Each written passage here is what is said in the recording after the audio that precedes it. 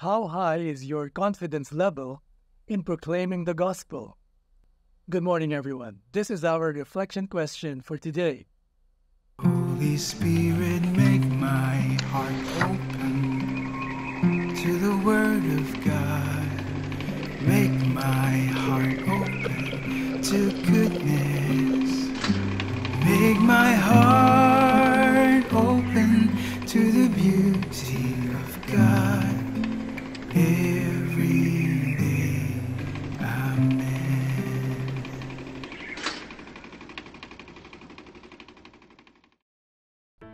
Although many believe it to be partly or entirely a myth, just about everybody has heard the story about the Trojan horse and the epic battle between the Greek army and the independent city of Troy.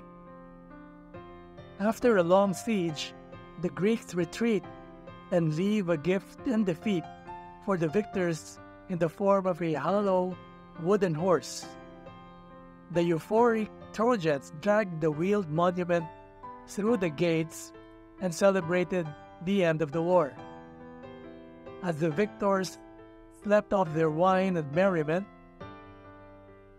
the Greek army silently sailed back to find the city gates wide open, done by fellow soldiers hidden inside the wooden horse. What an ingenious plan! A superb and cunning military tactic that exposed the vulnerability of the unsuspecting enemy. In today's Gospel reading, Jesus warns his disciples of the danger ahead as they set out to proclaim the good news. He exhorts them to be like sheep in the midst of wolves, to be shrewd as serpents, and simple as doves. The disciples are likewise warned that they may be arrested, scourged, and taken before governors and kings for his sake. In these situations, they are to be powerful and firm witnesses to the faith. On the other hand, he consoles them to not worry about what to say in response to the authorities. Jesus promises that they will be given the words to say. No matter what happens to them, the Holy Spirit will be with them and speak through them. Jesus made it clear that persecution is going to be part of the church, and that we should not be surprised when this happens to us. We should not be stunned if when those within our culture or even in our close circle step on us and act with hostility. When this happens, it is easy for us to lose our faith and to lose our heart. We can get discouraged and feel like turning our faith into a hidden life we live.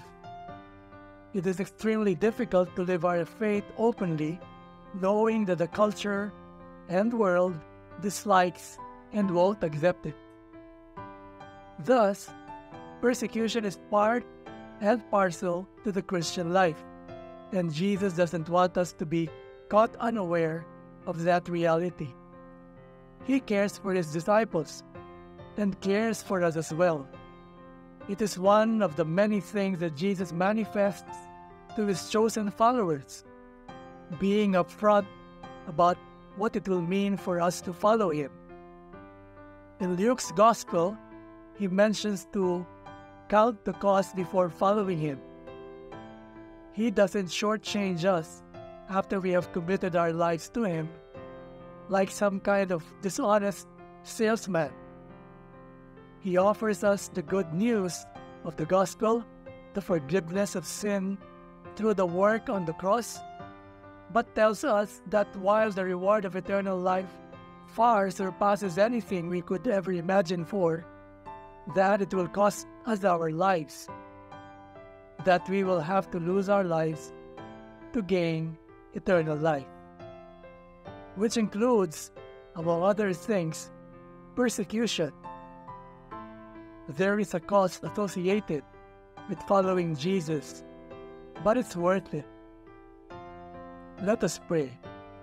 In the name of the Father, and of the Son, and of the Holy Spirit. Heavenly Father, give us the strength courage and wisdom to live our faith in a world hostile to you. May we respond with love and mercy in the face of harshness and misunderstanding. Jesus, I trust in you.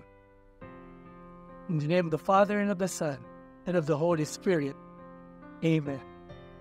God bless your families, brothers and sisters. God bless our Catholic faith.